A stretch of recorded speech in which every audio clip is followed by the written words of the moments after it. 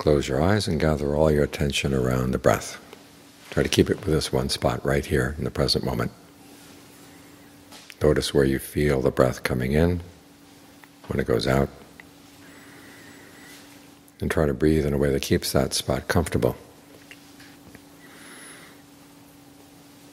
That's the first part of learning how to listen to a talk. It's just getting the mind centered right here, right now, so you can fully hear what's being said. Although, as they say in the Thai tradition, if you spend too much time focusing on the talk and not enough focusing on your own mind, you're going to miss the main point, which of course is to work with the mind. And the Buddha says as much in his instructions on how to listen to a Dharma talk. Two big points come out. After getting the mind gathered together, he says, then use appropriate attention. In other words, you ask yourself, what is there in this talk that is appropriate for what's going on in my mind right now, and particularly, what insight does it give me into how I'm creating unnecessary suffering for myself?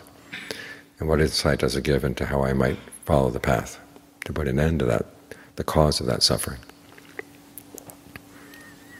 In other words, you look at the Dharma in terms of how it applies to your suffering and what you can do to put an end to it. That's appropriate attention.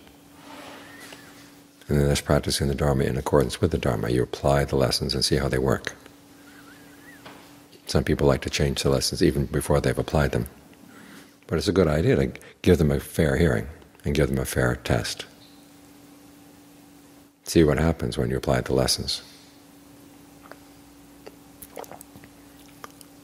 And then listen to see if maybe there are new insights that you may gain in how to apply those lessons. And that's when you get the most out of a Dharma talk.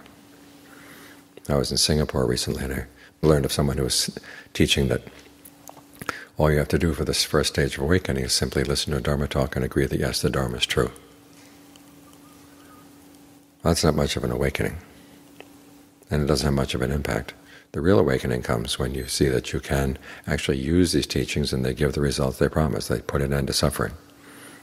They take you to a place, a dimension in the mind, where there is no suffering at all. That's when you know, yeah, these teachings really work. Up to that point, you don't really know for sure. You're just testing them. And the Buddha encourages you to test them. Give them a fair try. You're not asked to believe them right away, but you're asked to take them on and see what they can do for you as you apply appropriate attention and then you practice the Dharma in accordance with the Dharma. That's when you're in a position to test whether the Buddha really knew what he was talking about and whether his teachings really are useful. So remember that you're not just sitting here letting the words come into your ears and deciding whether you agree or not. You're asking yourself, how do they apply to what I'm doing right now that's causing suffering, and how do they apply to what I can do to put an end to that? When you listen to the Dharma in this way, you get the most out of it.